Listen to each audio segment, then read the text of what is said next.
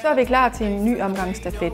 Denne gang går stafetten ud på, at børnene inddeles i grupper, helst af 3, så aktiviteten den kan blive høj. Go! Hver gruppe har sin egen bold. Den første i rækken dribler ned til modsatte kurv, laver jumpstop, scorer, tager bolden, dribler tilbage til egen baglinje, laver jumpstop, afleverer til den næste i rækken.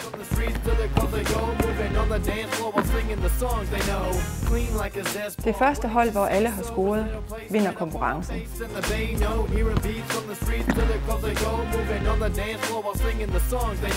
Now is the time to